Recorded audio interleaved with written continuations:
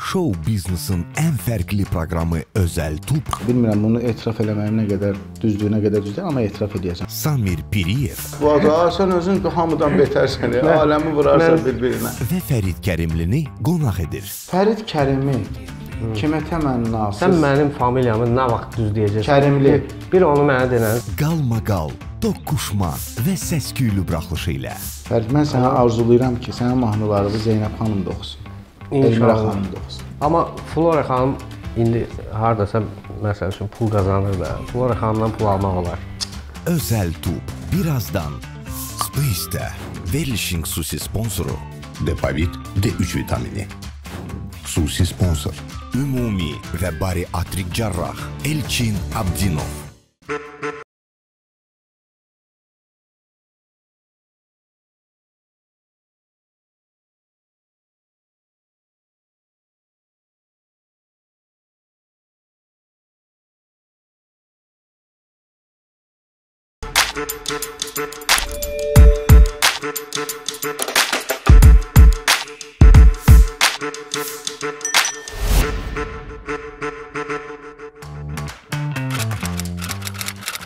Salam, mən Qozi.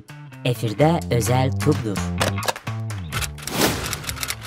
Hər vaxtınız xeyir olsun, əziz tamaşaçılar. Bu günləri mən, Samir, Piriyev və Fərid Kərimli, biz Özəl medianın Özəl Tub verilişində qonağıq. Salamlayırıq hər kəsi. Salamlayırıq hər kəsi. Mənim özüm üçün də maraqlıdır Fərid. Əslində bu günlər nətər olacaq görəsən? Bugün yaxşı olacaq. Maraqlı suallar var orada. Bəli. Bəlkə qarışdıraq sualları. Olar. Nə? Olar. Qarışdır. Qarışdır. Yaxşı sənə ver. Qarışdır payla. Sən məndən yaşda böyüksən.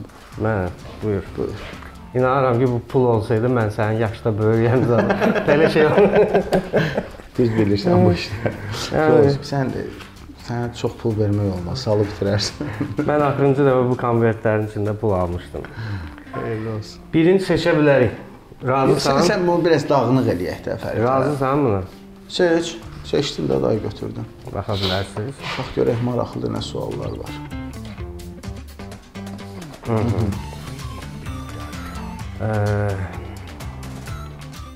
Samir Piriyev nə zamansa efirlərə çıxmaq üçün qonorar istəyə bilər? İstəyə bilər. Valla mən... Variantlar var burada. Aha, variantları oxuyaq. Əgər bu rəsmi formada olsa, əlbəttə. İkinci variant budur.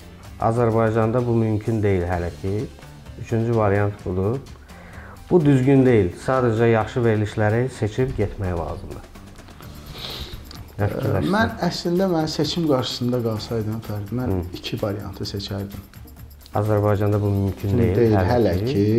Niyə? Hələ ki də, indi inşallah yaxşı. Niyə?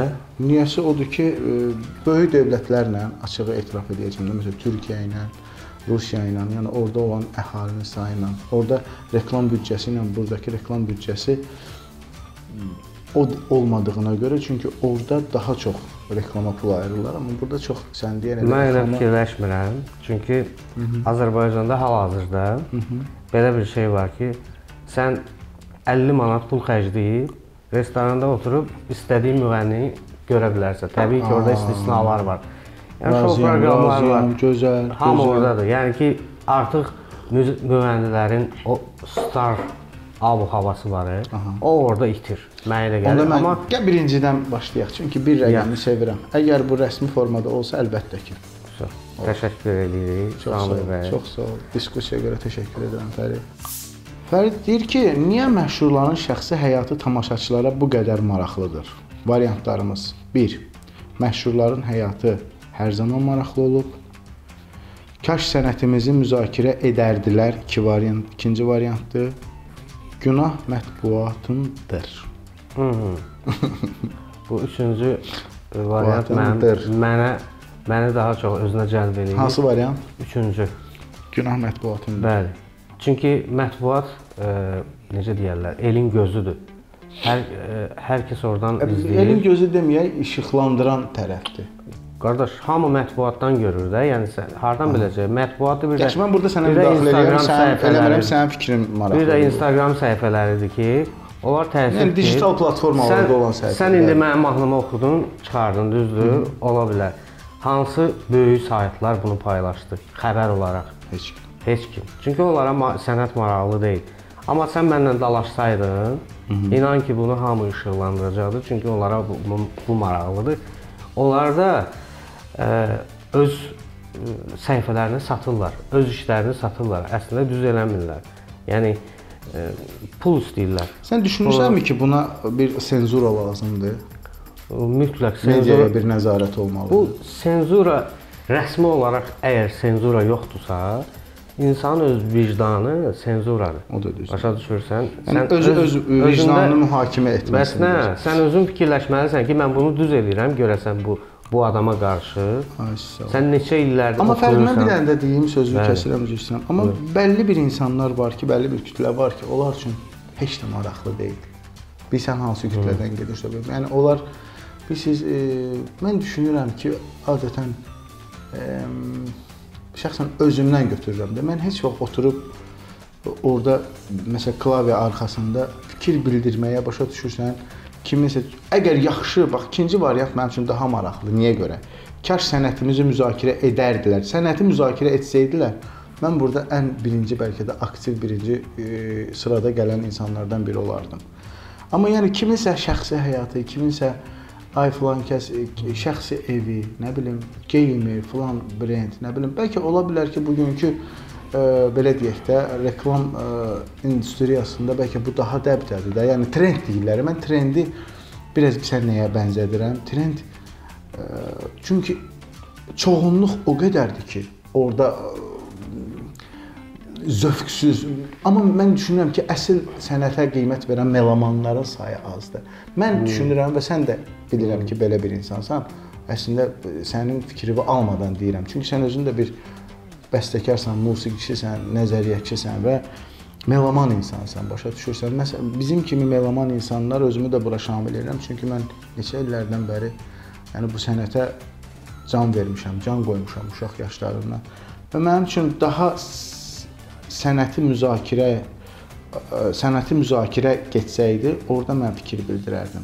Bu mənim ikinci seçimim olardı. Amma sənin seçiminə hörmət edirəm, sənin seçimini gəl seçək. Günah, bəli, mətbuatın hamısına şamil eləmək olmaz. İstisnalar var, təbii ki. Hamısına şamil eləmək olmaz. Bir də ki, ifaçılar özləri bir şey qaçırırlar. Bir dənə nüans var, onu qaçırırlar ki, adamlar mahnı oxuyur. Mahnısı, məsəl üçün, YouTube'da 50.000 baxış sayı yığır. 50.000. Bu adam ondan narazıdır. Bilirsən nəyə görə? Deyir ki, niyə görə bu milyonu keçməyib? Amma bu adama başa sala düşmürsən ki, bu 50.000 adam var. Sən onu bir yerdə düşün. 50.000 adam nə deməkdir? Cəmaət 3.000, 5.000, 2.000 adamı yığmaq üçün Respublika sarayında konsert verir. Seçimimiz nə oldu, Fərid? Seçimimiz... Üçüncüdür. Günah mətbuat. Məncə birincidir. Hansıdır? Bəs yox, üçüncü dedim, bəyək ona görə. Nə olsun, bəyək dedim mən.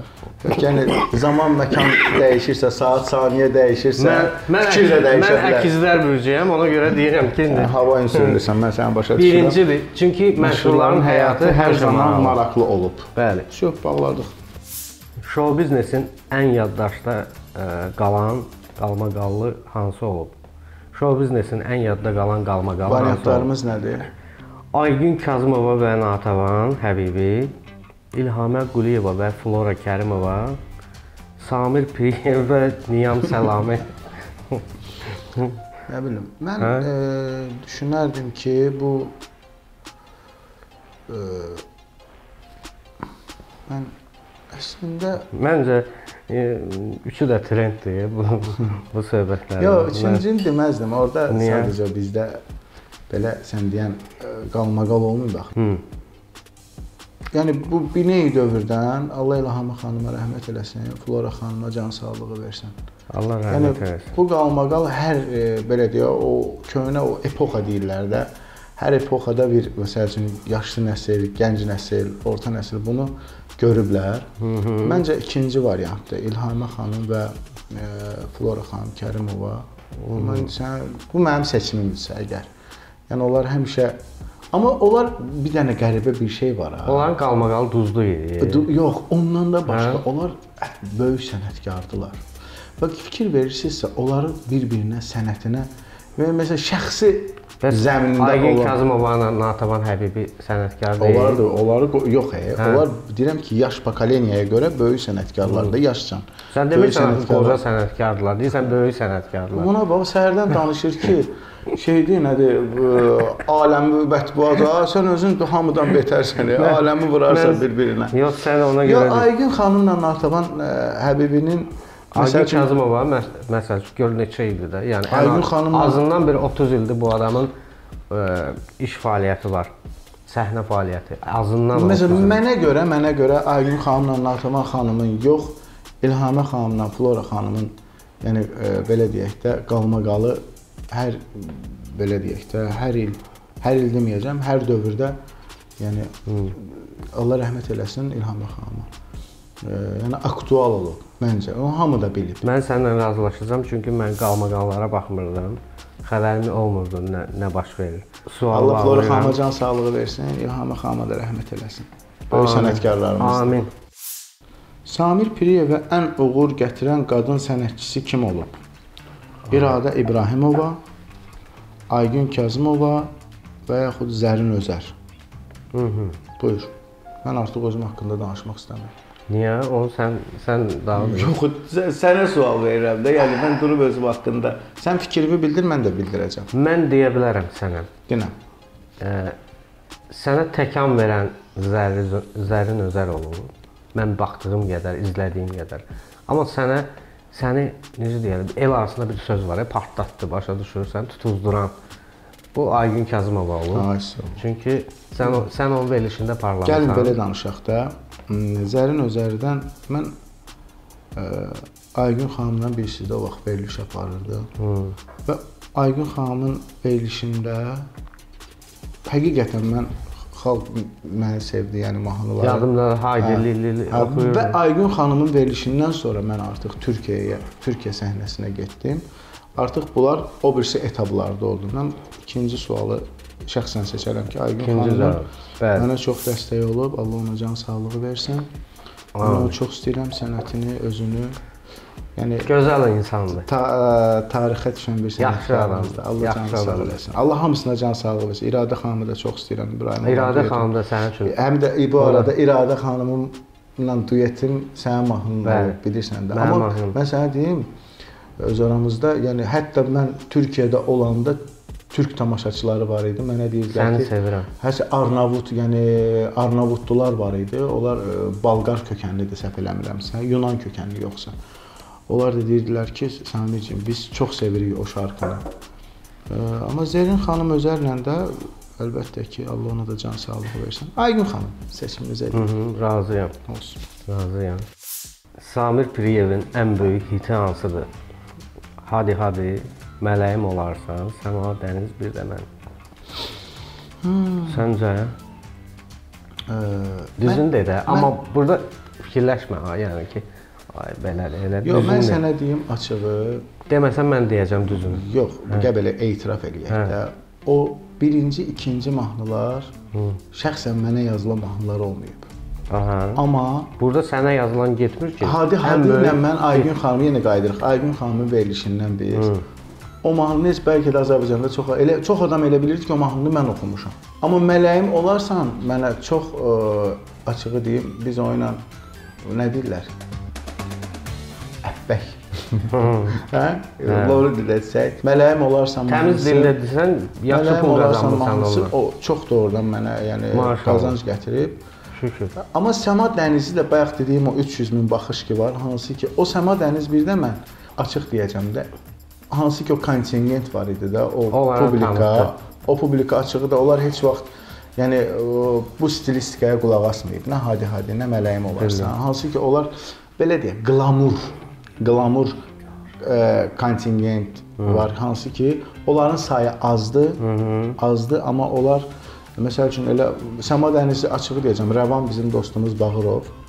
O yəni bilirsiniz ki, o da hər adamı paylaşmır da. Yəni Fatihgil, buradan onları da salamlayıram. Onlar bir də gördüm günün birində mənə zənglər gəlir ki, bəs və məni sevməyən adamlar, melamanlar götürdü o mahnının adlarını çəkmirəm. Bizim gözəl sənətkarlarımız da olar da. və onlar başladılar paylaşmağa. Və bu mahnıların mənim həyatımda ayrı-ayrılıcıqda bir yeri var, bir belə deyək də bir dönəmi var və o dönəmlərdə mən o mahnılarla sevilmişəm. Və mən burada mənə seçim eləməyə qalsa, mən seçim eləyə bilməyəcəm. Axı sən bilirsən də, sənin hansı mahnı sənin Samir Piriyevin ən böyük hiti hansıdır? Yəni sualın adı budur. Baxış sayına görə mələyim olarsan. Baxış sayına görə yox. Bəli, ümumiyyətlə hiti mələyim olarsan. Deyirəm də. İndi istəyirəm sizə verilişimizin xüsusi sponsorundan danışım. Depavit D3 vitamini. Günəş vitamin D-nin təbii mənbəyidir. Qış və yaz mövsümü hər iki nəfərdən birində D vitamini çatışmazlığına rast gəlinir. D vitamini sümük və oynaqların sağlamlığını təmin edir. İmmuniteti gücləndirir. Güclü immunitet isə orqanizmin infeksiyalara müqavimətini artırır. Depavit qidanı vitamin D ilə zənginləşdirmək üçün istifadə olunan qida əlavəsidir. Hər gün bir tablet və ya 7-8 damla Depavit günəşi bizə daha yaxın edir. Depavit, qoy həmişə günəş olsun. Apteklərdən soruşun. Özəl tubun xüsusi sponsoru ümumi və bariatrik cərrah Elçin Abdinovdur.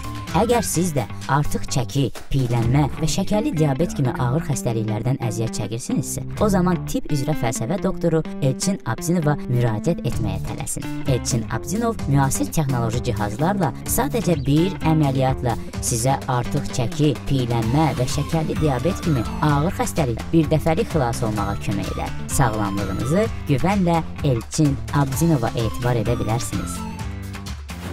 Özəl tub reklamlardan sonra davam edəcək.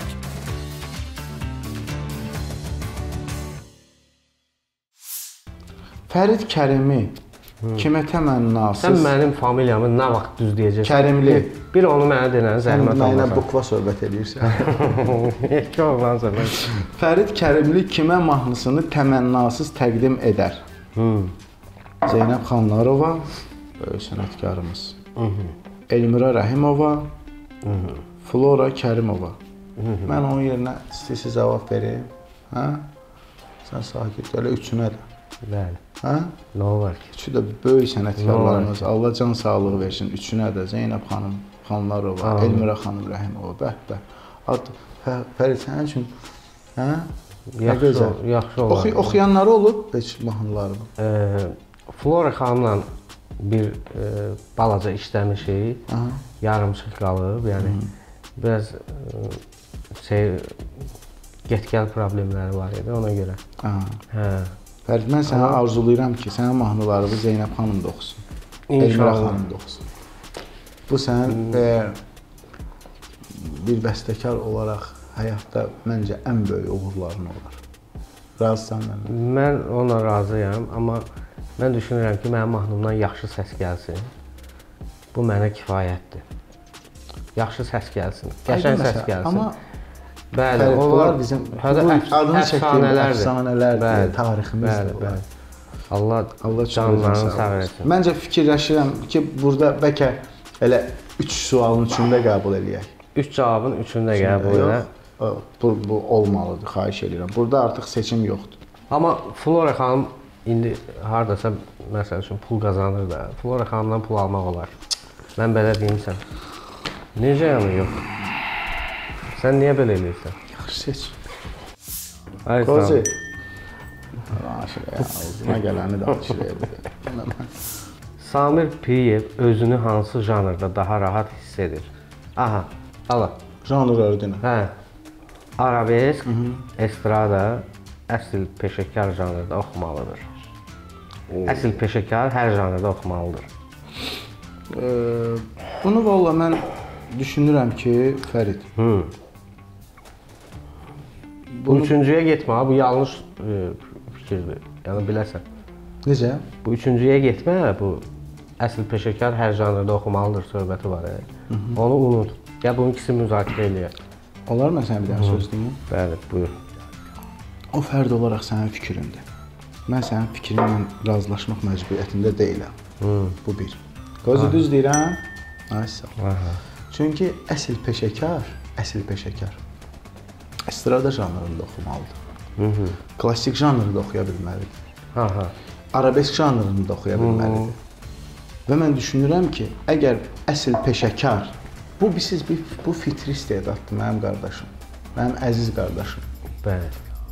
Məsələn, осенняя роса на листьях пожелтевшей осталась далека, та первая весна, но я люблю тебя. Bu nədir? Bu Sirovun repertuarının adı. Məsələn, oxuyuruq getdikcə bu eşkin mərəzi pür xətər oldu. Dərman elədikcə ona döndü, betər oldu.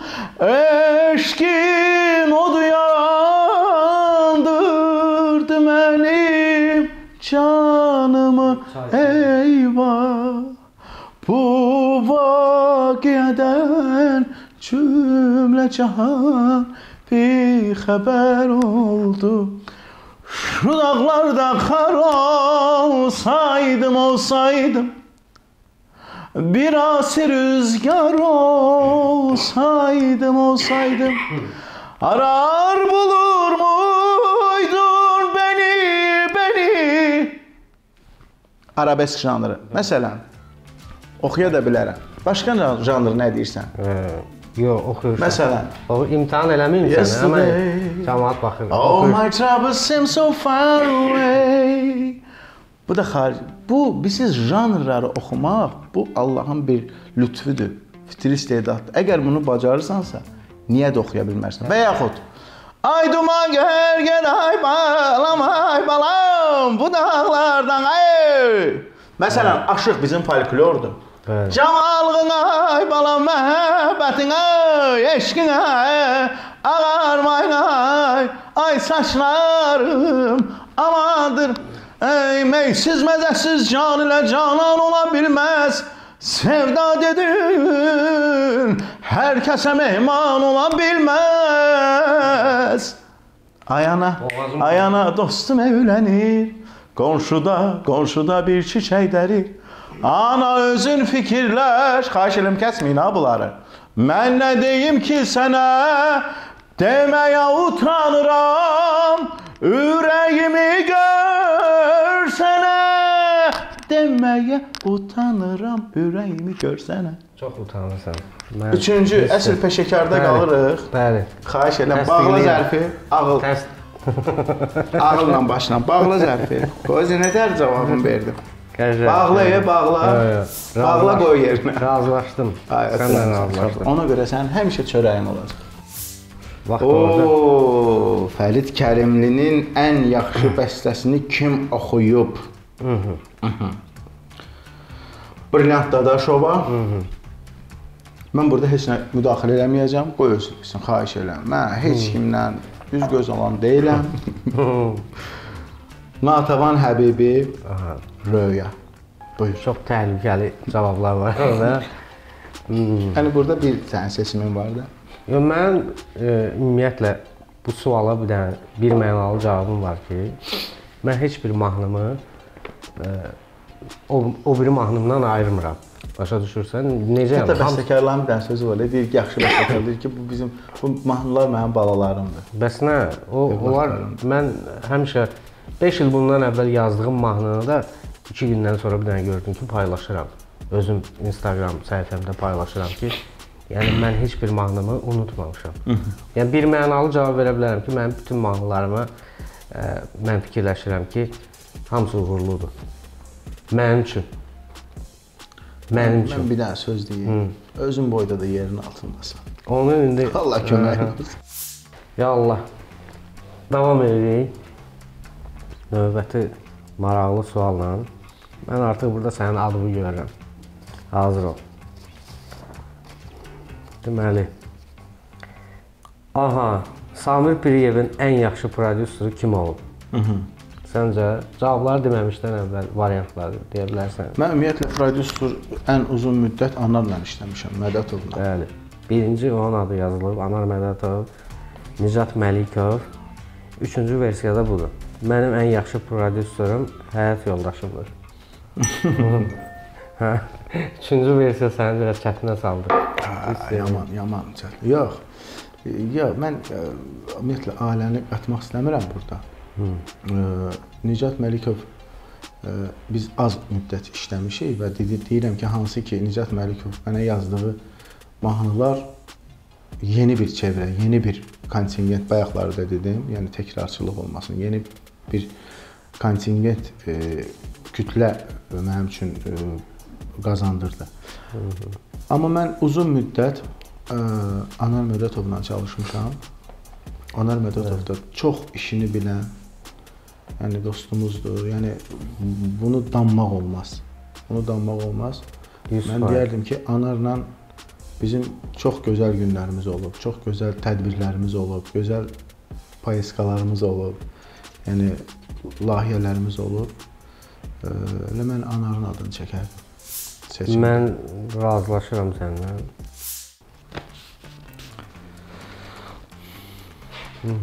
Nömrə 1 olmaq üçün nə etməlisən? Xit oxumalısan, söz atmalısan, öz işini görməlisən. Buyur. Müğənni üçün nömrə 1 olmaq üçün öz işini görməlisən. Nömrə 1 olmaq üçün. Hansını seçirsən? Öz işini görməlisən. Məncə. Mən sizə bir dənə söz deyim, Allah rəhmət eləsin. Ələkbər Tağıyev. Allah rəhmət eləsin. Çox böyük bəstəkarımız. Onun bir sözü olub, mənim heç yadımdan çıxmaz. Nisə xanım Allah can sağlığı versin. Nisə xanımın bir sözü var idi, qulağımda mənim o sırğa deyir. Ələkbər müəllim deyirdi ki, başınızı salın aşağı, öz işinizlə məşğul olun. Birdən başını qaldırıb ətrafa baxsan, öz işini qoyub onun arxasınca getsən, valla sənət qalacaq. Yadından çıxacaq. Yəni burada səninlə tam razıyam qardaşım mənim, öz işini görməlisən. Bəli. Qəbul edirəm, mən də qəbul edirəm. Təşəkkür edirəm. Kozi qəbul edirsən? 100%. O da qəbul elədi. O bizimkilərdən. Ümumiyyətlə hər sual, hamısı suallar xoşuma gəlir, maraqlıdır. Qalın iyisi gəlir o suallar. Mənə aiddir bu sual. Fərid Kərimli kimin onun mahnısını oxumasını istəyir? Zülfiyə Xanbabayeva, Xumar Qədimova, Tunzalı Ağayeva. Bu sualı kim yazıbsa dəqiq bilir ki, bunlar mənim mahnımı oxumayırlar. Düz deyirlər. Xumar Qədimova istəməzdim. Çünki onun yaradıcılığına mən başqa tərəfdən baxıram. Bəli, Zülfiyə Xanbabayeva da çox gözəl səsi var, qəşəng musiqiyə yatımlı səsi var. Tembr var, tembr aranjmanın içində bu çox önəmlidir. Tembr olaraq seçilməlidir, soundun arasından çıxmalıdır o tembr. Zülfiyə Xanbabayevada o var. Burada Fərid, biraz məktəb söhbəti də var. Biraz Gərayzadə yəni, məktəbi. Mən sənə deyim ki, ümumiyyətlə mən həmişə müasir Azərbaycan estradasının Vaqif müəllimi yaradıcısı hesab edirəm. Niyə görə? Müasir Azərbaycan estradasının bir fabrikasıdır. Yəni Vaqif müəllim Gərayzadə burada elə başda Aygün xanım başda olmaqla, Zülfiyə xanım başda olmaqla, yəni bir çox bilinən ana xətti qoyub saxlayan adam vardı. Burada biz stilistika, mən deyərdim ki, Vaqif müəllim hətta şahidi olmuşam ki, elə bir ifaçı gəlib ki, o adam heç vaxt məsələn Stevie Wonder tanımayıb, məsələn Jamiroquai tanımayıb və yaxud da məsələn bilinən dünya ulduzlarından gedir söhbət. Vaqif müəllim müğənnilərdə musiqi zövqünü formalaşdıran bir şəxsiyyətdir, bir bəstəkardır, bir müəllimdir. Ona görə də biraz orada mən nə deyirəm? Yox, heç nə demirsən. Deyirəm ki, yaxşıdır. Biraz orada, yəni sən Xumar Qədimovanı deyirsən. O Vaqif müəllimin məktəbini görmür. Deyirəm, Zülfiyə xanımdan gedirsə söhbət. Mən hələ ki Zülfiyə Xumar xanıma keçməmişəm. O ki qaldı Xumar xanıma. Xumar xanımın da gəl etiraf el, yox, qulaq as. Gəl etiraf eləyək ki, Xumar xanımın da 1 milyon dənə oxuyan oxusa, Xumar xanımın səsi gələndə o xanımın səsi həmən seçilir və özünə məxsus bir ifası var. Seçilmək başqa şeydir. Və onun da bir sevənləri var və gəlin belə deyək də, yox. Mən nə deyirəm, sən Xumar xanımın elə mahnılar, məsələn elementar bir mahnı var, türk mahnısı. Aşk qaynıyor mahnısı. Xumar xanım onu elementar mahnı deyil. Yox, mən məsəl üçün deyirəm də, sıradan deyirəm. Sən məndə səhv tutma, xahiş edirəm. Özünü yığışdır. Yığışdır özünü. Və mən sənə deyim, Xumar xanım məsələn bir neçə mahnısı var ki, mən onu həmişə qulaq asanda zövq almışam. Getməyinlə sən etdin mənə zülm. Mən qardaş, mahnı heç zaman toxunmasın. O mahnını ayağındaşı yanır, öldür, qurtar. Ya da ki yaşat məni. Sən yoxsan deyə gülüm, yaşatmır həyat məni. Gəlin burada sualları belədir ki, Fərid Kərimli kimin onun mahnısını oxumasını istəyir. Başa düşdün? O sənin seçimindir. Yox, mənim seçimimə qalsa yəni o mahnını mən Eltondan qulaq asmışam onu. O gülüm. Bəli, Elton ifasında o möhtəşəmdir. Kimə vermək istəyirsən mahnını bu? Mən yaxşı ifaçılara həmişə mənim qapım açıqdır. Yaxşı ifaçılara həmişə demişəm bu sözü. Mənim üçün fərqi yoxdur. Bu adam tanınır, bu adam ulduzdur, bu adam ulduz deyil. Xeyr, bu yaxşı ifaçı olsun mənə yetər. Yaxşı səs olsun. Mahnının haqqını versin, gözəl oxusun. Ona görə də burada hər birlə üçüncü variant keçərlidir. Birini seç. Birini seçə bilərəm. Burada nə var ki? İkisi də gələ bilər. Birini seçib ikisi də mahnı verə bilər. Ver bura.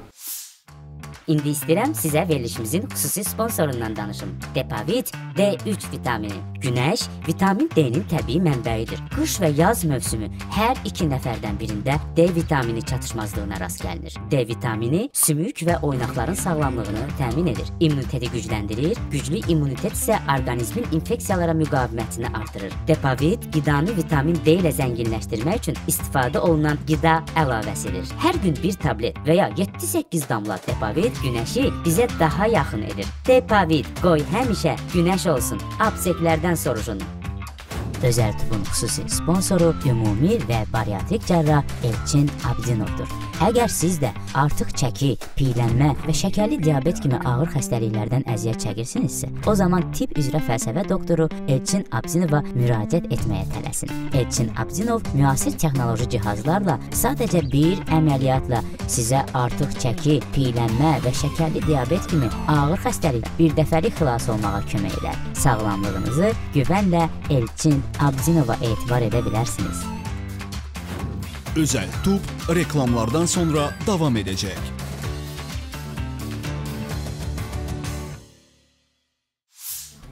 Samir Piriyevin səsini ən çox bəyəndiyi kişi həmkarı kimdir? Nurlan Növrəsli, qəşəng, Elton, gözəl, Özəl Hacıyev, əla. Mən burada açığı... Üçü də əla. Üçü də əladır, üçü də əladır. Hə, indi cavab ver. Üçü də əladır. Özündən dalaş. Yox, dalaşmıram. Yox, mən burada seçirəm. Məsələn, birini seçindi. Mən Eltonun da bilir ki, mən həmişə hər yerdə demişəm ki... Burada da deyil. Yox, deyirəm də, qardaş. Elton çox gözəl ifaçıdır, çox professional müğənnidir. Amma Nurlanı seçirəm, niyə? Yox, yox. Mən burada iki nəfəri seçərdim. İki nəfəri? Nurlanla Eltonu seçərdim. Bəs Vüsal Hacıyev? Yox, o... Niyə? Mənim üçün o deyil. Yəni ki, Vüsal da yaxşı oxuyandır, amma Eltonun və Nurlanın Növrəsli qədər birini seçim, qoca birini seçim. Nurlan daha klassik oxuduğuna görə, mən klassikanı çox sevirəm. Mən Nurlanı sevirəm. Fərid, demək sual belədir ki, müğənnilərin veriliş aparmasına necə baxırsınız? Çox yaxşı, aparıcılıq da show biznesin bir qoludur. Məncə, hər kəs öz işini görsə daha yaxşıdır. Həminki, biraz bundan əvvəlki suallardandır bu da. Əgər yaxşı aparıcı olacaqsa, niyə də yox? Məncə, hər kəs öz işini görsə daha yaxşı olar. Məncə. Qəbul eləyək. Yenə aparıcılarla soruşurlar bizdən. Bəs aparıcıların oxumasına münasibətiniz necədir? Əgər səsi varsa və ürəyindən gəlirsə oxusun. Yəqin aparıcılığın şöhrəti onlara artıq az gəlir. İkinci versiya budur. Üçüncü versiya budur ki, aparıcılar niyə müvənniliyi etməlidir? Mən ümumiyyətlə hər bir insan ana bətnindən səslə doğulur. Hər insanda səs ola bilər. Danışmaq səsi. Yox, oxuya da bilər. İstənilən məsəl üçün deyək ki, karaokelərdə, hansısa karaoke gedəndə hər kəs oxuya bilir. Elə oxuyan var. Amma bilirsiniz, o hissiyatda oxumaq, musiqini duymaq, həmişə deyirəm ki, elm və helm. Var ki, helm var, elm yoxdur. O iş gedir də orada, onsuz da. Amma elm var, helm yoxdur. Mən həmişə deyirəm ki, yaxşı müğənni 35 yaşına kimi öyrənir və 35 yaşından sonra oxumağa başlayır. Neçə yaşın var? 40-ı keçib. Maşallah. Yəni biraz başqa məsələdir də. Yəni bunu bilmirəm indi ola bilər. Mən bu suala başqa cür cavab verə bilərdim, amma əgər Leyla xanımın oxumağını eşitməsəydim, Leyla Quliyeva deyəsən, səhv eləmirəmsə. İstisnalar var da. Hə. Mən onun oxumağını bir dəfə eşitdim, aparıcıdır da. Mən onu həmişə aparıcı kimi görmüşəm. Hissiyatlı da. Abi indi bir dənə söz deyim ha. Leyla xanım musiqiçidir özü. Doğrudan. Əlbəttə, o musiqiçidir. O musiqini bilir, nəzəriyyəni bilir və ona görə də onda yaxşı alınır. Mən sənə nə dedim? Dedim, əgər musiqini bilir, musiqiçidirsə. Amma yaxşı bir şey də xoşuma gəlir ki, yəni sırf müğənnilik eləmək üçün can atmır bu adam. Yəni olanda oxuyur, olmayanda dayanır. Öz işini görür. Sırf belə can atsa ki, hə mən müğənni olum. Mənə elə gəlir ki, orada biraz... Yaxşı, sənin variantın hansıdır? Əgər səsi varsa, ürəyindən gəlirsə, oxusun. Səsi varsa, istedadı varsa, bəli, musiqi zövqü varsa və musiqini bilirsə... belədir də, bu sənət belədir ki, bu Allah verən sənətdir. Bu heç vaxt gedib 1000 il məktəb oxuyasan, sən gəlib... Onunla da razıyam sənə. Öyrənə bilməyəcəksən. Yəni oxuya bilməyəcəksən, ya mahnı yaza bilməyəcəksən. Tanrının lütfüdür. Ya hansı bir alətdə ifa edə bilməyəcəksən. İnsan doğulur istedadla. Bunu sənə Allah verməlidir. Allah onu veribsə dəyərləndirməlidir. Doğru. Mahnının müəllif hüququ kimə məxsusdur? Əgər mahnının əmək haqqısı ödənilibsə ifaçının, əgər ödəniş olmayıbsa bəstəkarın, bəstə istənilən halda bəstəkara məxsusdur və o mahnısını bir neçə dəfə sata da bilər, bu fikir bəstəkar Pərviz Mahmudova məxsusdur. Hə, orada bir dənə çox mənim ən xoşuma gəlməyən söz var, sata bilər. Yəni, bu bəstəkar sözü deyil, bu musiqiçi sözü deyil. Satmaq nədir? Yəni, mahnı... Mən mahnını şəxsən ruhumla yazıram. Şərti işləmirəm. Ya olur ki, günlər... Qardaş, mən satmıram mahnını. Mən deyirəm ki, mən satmıram. O sözü mənə deyən adam da səhv edir. Mən günlərlə gəlirəm... Hamıya havayı verirsən mahnı? Mən havayı vermirəm sənə, amma mən satmıram. Yox, yəni bunu qanarar desək daha doğru olar. Məsələn, satmaq sözünü qanararla əvəzləyək. Yox, qanarar zadı yoxdur. Mən satmıram mahnı. Mən mahnı satmıram. Mən ruhumla yazıram. Sən ona görə, sən öz insafıva görə mənə ödəniş edə bilərsən ki, bəs Fərid müəllim. Onu düz deyir Fərid. Sən çox sağ ol ki, razıyam. Sən də bu işi görürsən. Bəs vaxtı ayırmısan, əziyyət sərf edirsən. Doğru qardaş. Əziyyət çəkmirsən. Çox sağ ol. Amma mən mahnı satmaq nədir? Mən kimlərəsə bilmirəm necə. Şəxsən Fərid buradan hüquqlarla ki, hüquqlar... Qoy deyim axıra kimi söz, sənə tərifləyəm də deyəm də, bir dəqiqə deyəm. Bağışla. Qoz imkan vermir, elə bilir ki, mən bunu istəyəcəm. Yox, doğrudan. Fəridlə biz neçə illərdir dostluq eləyirik. Həqiqətən bizim çox diskussiyalarımız olur. Hətta bir də görürsən, belə də o həddə çatır ki, sən düz demirsən, o deyir, sən düz demirsən. Amma o iş əsnasında olan bir prosesdir. Amma Fərid, mən indiyənə kimi heç vaxt Fərid həqiqətən mənə heç vaxt qanarar deməyib. Yəni, deyib, nəsə xoşuma gəlib, göstərib mahnını, deyib ki, Samir, götür qardaş, ürəyin istəyirsə, bir də indi bir dənə də bir şey var da, Fəriddə bir məsələni də tutmuşam ki, Fərid hər adama da mahnı vermir. O 100%. Yəni, mən onu Fəriddə tutmuşam ki, deyir ki, ola bilər çox, yəni, hətta şahidi olmuşam, çox pul təklif edənlər olub, mahnı vermir. Deyib ki, mən onu verə bilmərəm. Amma yəni hətta elə momentlər olub ki, onun özünə məsəl üçün pul lazım olub da. Deyirəm ki, qardaş verir, deyir, yox, verə bilmərəm. Amma sağ olsun, mən Fəridin o keyfiyyətini çox dəyərləndirirəm və qiymətləndirirəm ki, Fəriddə buraxır bir sən necə, yəni o vicdana buraxır da. Bildiniz nə deyirəm? Bu bizə bu işi, bu sənəti, bu işi verən Allahdır. O istəsə bir saniyədən sonra biz oluruq küçədən keçən bir elə belə sıravi adam. Ona görə biz heç vaxt özümüzü o qədər də böyütməməliyik, özümüzü o qədər də şişirtməməliyik. Yavaş-yavaş elə bizi 5-10 nəfər tanısın, qiymət versin, bu bizə bəsdir. Demək, Fərid, bu günləri bu verilişə dəstək olan insanlar var. Sağ olsunlar. Mən burada depaviti gördüm, hansı ki bu vitamin D çatışmamazlığında ən çox istifadə olunan bir... O məndə o çatmır, çünki mən 24 saat studiyada oluram. Günəşlənməlisən. Günəş görmürəm mən. Günəş batdığı yerdə, kama çatdığı yerdə. Sağ olsunlar, depavitə təşəkkür edirik və burada da demək, bizim ümumi bir cərrahımız var, Elçin müəllim Abidinov. Elçin müəllimə təşəkkür edirik. Yaxşı həkimlərə ehtiyac var. Çox sağ olsunlar, var olsunlar. Təşəkkür. Sağ olun. Sağ olun.